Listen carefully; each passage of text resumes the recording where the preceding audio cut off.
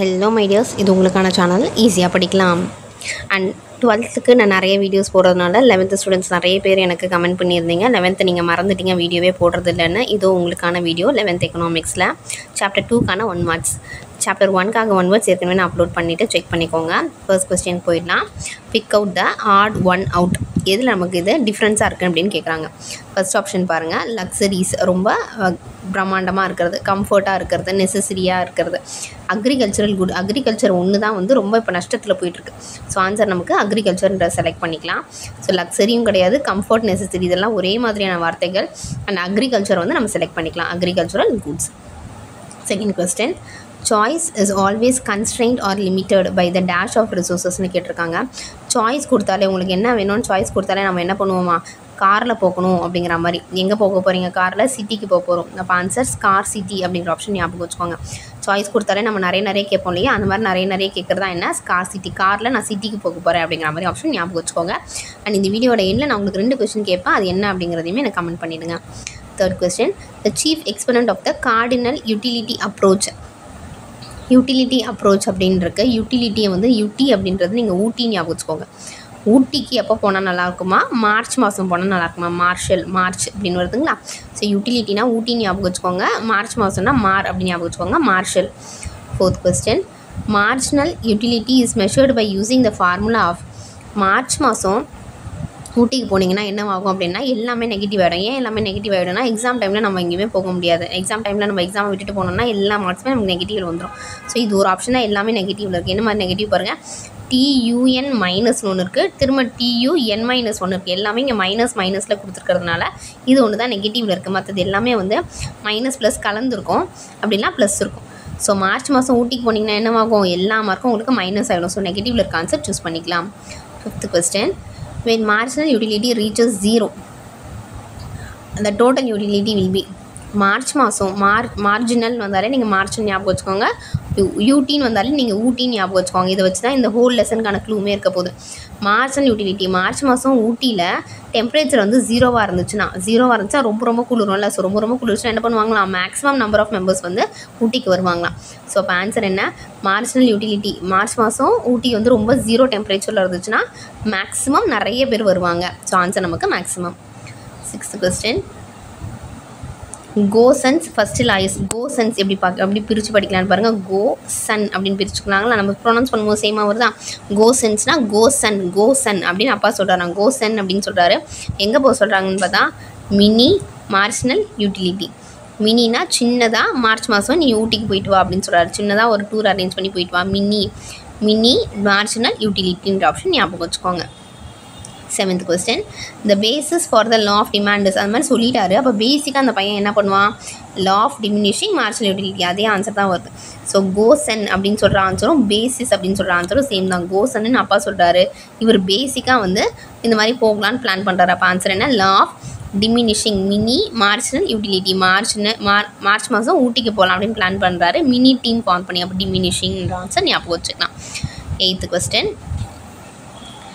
The concept of consumer surplus is associated with. சர்ப்ளஸ்ன்னு கொடுத்துருக்காங்க.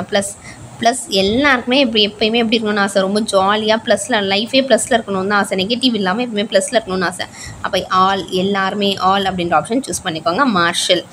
Consumer surplus, ப்ளஸில் வந்து எல்லாருக்குமே இருக்கணும்னு ஆசை, அப்போ எல்லாருமே ப்ளஸ்லேயே இருங்க, அப்படின்ற answer. So answer marshal. Ninth question. Potential price is 250, actual price is 200. ரெண்டுத்தையும் மைனஸ் பண்ணோன்னா நமக்கு 50. ஸோ ஆன்சர் நமக்கு 50 தான். 250லேருந்து 200 மைனஸ் ஆச்சுன்னா ஆன்சர் நமக்கு 50. 10th question. இன்டிஃப்ரென்ஸ் கர்வ் வந்து டிஃப்ரெண்ட்டாக ஒரே மாதிரி ஈக்குவலாக இல்லாமல் ஒரு மாதிரி இன்டிஃப்ரென்ஸ் கர்வாக இருந்துச்சுன்னா அது எப்படி போகுதான், ஆடி இப்படி போகுதுங்களா. ஸோ ஆன்சர் நமக்கு ஆர்டினல் அப்ரோச் அப்படிங்கிற ஆன்சர் ஞாபகம் வந்துடணும். இன்டிஃப்ரென்ஸ் கர்வ்னாலே என்ன, ஆர்டினல் அப்ரோச். 11th question. இந்த கான்செப்ட் ஆஃப் எலாஸ்டிசிட்டினா நமக்கு ரப்பர் பேண்ட் ஞாபகம் வச்சுக்கலாமா. ரப்பர் பேண்ட் தான் நமக்கு எலாஸ்டிக்காக இருக்கும். எலாஸ்டிசிட்டி வச்சு, அதாவது ரப்பர் பேண்ட் வச்சு நம்ம என்ன பொருளை கட்டலாம், எல்லா பொருளையுமே பேக் பண்ணலாம், எல்லா பொருளையுமே பேக் பண்ணலாம். ஸோ எலாஸ்டிசிட்டினா இங்கே எலாஸ்டிக் மாதிரி இருக்க ரப்பர் பேண்ட் ஞாபகம் வச்சுக்கோங்க. ஆன்சர் நமக்கு மார்ஷல்ன்ற ஆன்சர் ஞாபகம் வந்துடும். 12th question. Increase in demand is caused by. Increase in demand. Increase பண்ணணும் அப்படின்னா என்னவாகும், ரொம்ப ஹைட்டாக போயிட்டே இருக்கு. இன்க்ரீஸ் பண்ணி இப்போது ஸ்டார்டிங்லேருந்து இன்னும் கொஞ்சம் இன்க்ரீஸ் பண்ணுறீங்க, அப்புறம் இன்க்ரீஸ் பண்ணுறீங்க, அப்புறம் இன்க்ரீஸ் பண்ணுறீங்க அப்படின்னா என்னவாகுமா, ஹையர் பொசிஷனுக்கு நம்ம போயிட்டே இருக்கோம். ஸோ ஆன்சர் நமக்கு ஹையர் சப்சிடை ஆன்சர் ஞாபகம் வச்சுக்கலாம். 13th question. The movement on or along the given demand curves. Moment on R along, moment பண்ணிக்கிட்டே இருந்தோன்னா என்னவாகும்னா, ஒன்று நம்ம கர்வ்னால எப்படி இருக்குங்களா, டிமாண்ட் கர்வ் தான் கேட்டிருக்காங்க. மூமெண்ட் பண்ணிக்கிட்டே இருந்தோன்னா ஒன்று நமக்கு எக்ஸ்டென்ஷன் மேலே போகும், இல்லை கான்ட்ராக்ஷன் கீழே வரும். எக்ஸ்டெண்ட் பண்ணுறதுன்னா மேலே அதிகமாக போகிறது, கான்ட்ராக்ஷனாக கம்மியாகுது. So answer extension and contraction, extension contraction அப்படி ஞாபகம் வச்சுக்கலாம். And 14th question. In case of relatively more elastic அப்படின்னா, எலாஸ்டிக்னா என்ன ஞாபகம் வச்சுக்கோன்னா, ரப்பர் பேண்ட் ஞாபகம் வச்சுக்கணும். அப்போ மோர் எலாஸ்டிக், ரொம்ப ரப்பர் பேண்ட் இழுத்திங்கன்னா என்னவாகும்னா ஃப்ளாட் ஆகிடுமா. ஃப்ளாட்னா என்ன, அருந்து போயிட்டு படுத்துரும், அப்போ ஃப்ளாட் ஆகிடும். ஸோ ஆன்சர் நமக்கு ஃப்ளாட்டர் ஞாபகம் வச்சுக்கோங்க. 15th question. கன்சியூமர்ஸ் இன் ஈக்குவலிபிரியம்னு அவங்களே கொடுத்துட்டாங்க. ஈக்குவலிபிரியம்னா ஆன்சர் நமக்கு ஈக்குவல் தான். ஸோ ஆன்சர் ஈக்குவல்ன்றதை சூஸ் பண்ணிக்கலாம். 16th question. Indifference curve was first introduced by. Indifference curve யார் வந்து இன்ட்ரடியூஸ் பண்ணுறாங்க? டிஃப்ரென்ஸ் கர்வ்னா, இன்டிஃப்ரென்ஸ்னால் என்ன, ஒரே மாதிரி இல்லாமல் நிறைய மாதிரி இருக்கிறது. அந்த மாதிரி நீங்கள் வேறு மாதிரி இருந்தீங்கன்னா நீங்கள் போய் எட்ஜில் தான் உட்காந்துருக்கணும், எல்லாருக்கும் ஒரே மாதிரி ஈக்குவலாக ட்ரீட் பண்ணுங்கள். இன்டிஃப்ரெண்ட்டாக நீங்கள் எல்லாரையும் ட்ரீட் பண்ணிங்க அப்படின்னா உங்களை ஓரமாக ஒதுக்கி வச்சுருவாங்க, எட்ஜில் ஒதுக்கி வச்சுருவாங்க. ஸோ ஆன்சர் எட்ஜ் வேர்த்தை ஞாபகம் வச்சுக்கலாம். இது ஜஸ்ட் ஃபார் ஷார்ட்கட்ஸ் மட்டும்தான், last minute ப்ரிப்பரேஷனுக்காக. Elasticity of demand is equal to 1 indicates. 1நாலே நம்ம யூனின்னு சொல்லுவோம், 2நாலே பை இல்லை டை அப்படின்னு சொல்லுவோம். ஸோ 1ன்னு வந்துச்சுன்னா unitary elastic demand. 18th question. The locus of points which gives us same level of satisfaction.